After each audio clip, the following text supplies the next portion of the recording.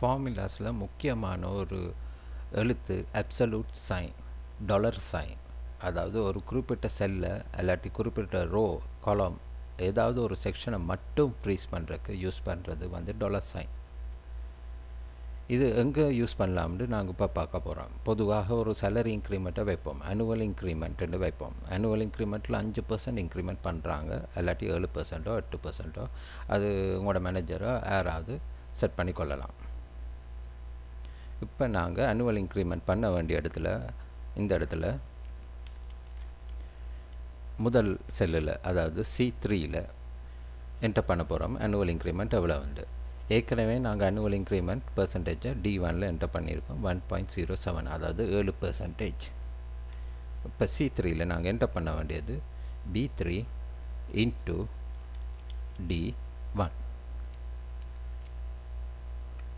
அதுக்கப்புறம் என்ன செய்ய போகிறோம்னா இதை காப்பி பண்ணி கீழே எழுப்போம் நார்மலாக.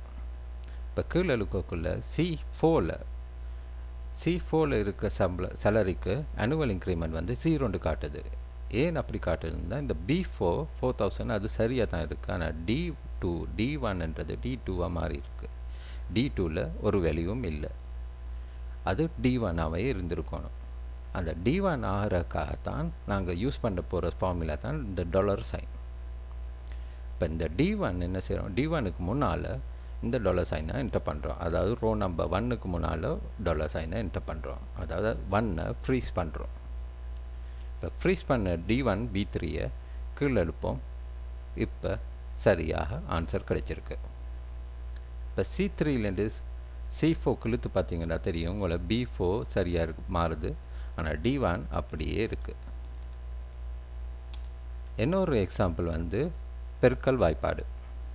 எல்லாருக்கும் தெரியும் பெருக்கல் வாய்ப்பாடு.